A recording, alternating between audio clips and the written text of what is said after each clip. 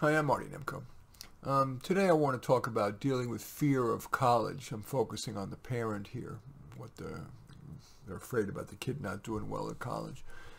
Anyway, especially if school hasn't been your or your child's thing, the upcoming school year may feel scary. Well, the following composite that's drawn from my clients describes a parent's worry about a college-bound child. He was pulling teeth just to get him to apply to college. I still remember him saying, "I don't give a crap about quadratic equations, the causes of the War of 1812, let alone all the male bashing. I hate school. Truthfully, Mom, also, I'm not good at school. Why should I even be masochistic and opt for more, for college, where the work's going to be even harder? I'd rather do an apprenticeship." But my husband and I have graduate degrees, and we felt he should get more education. So we pushed, and he applied, and now has completed his first year at the State University of New York at Oswego, although we're afraid that he's majoring in partying and minoring in weed. He's threatened to quit, but has agreed to return for his sophomore year. We've tried everything. We've offered him bribes for good grades. We begged him to use the tutoring center, and we're paying for the whole thing, although we had to take out loans. But we're afraid he's going to be one of the 40% who don't graduate, even if given 6 years, let alone get a job beyond barista. Help! Well, here are my suggestions. Do you think he'd be better off with some hand-holding, or if you let him sink or swim? An argument for hand-holding is that maybe you could help him find courses and extracurriculars that are more likely to turn him on.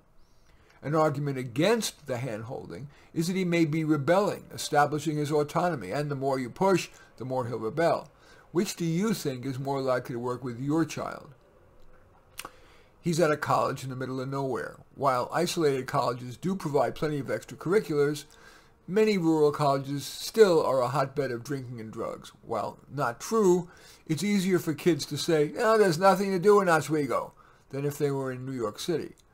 Would your child benefit from being in a college closer to home, or even, and I'll bet he'd resist this, spending another year or two living with you and commuting to a nearby college, maybe a community college where instruction tends to be more concrete and less rigorous?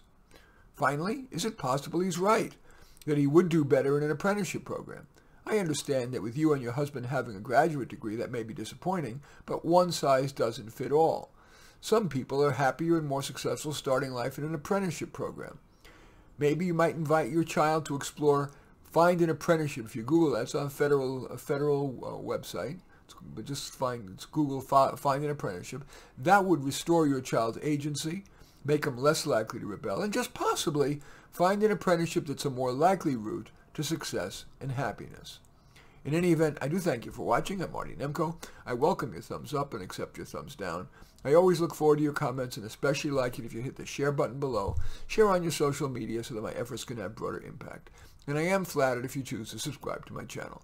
In any event, I do thank you for watching. I am Marty Nemko.